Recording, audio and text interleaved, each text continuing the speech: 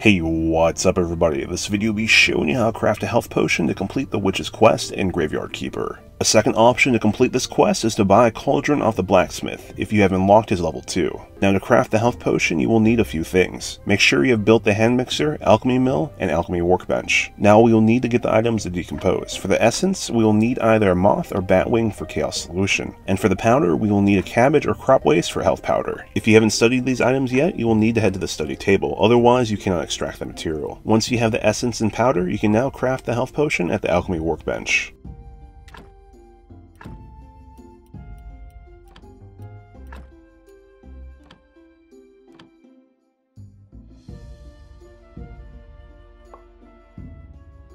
Once you turn in the quest, you will now be able to buy seedlings from the witch. Alright everybody, that's going to wrap it up for the video. Thanks for watching, good luck, and I'll catch you all later.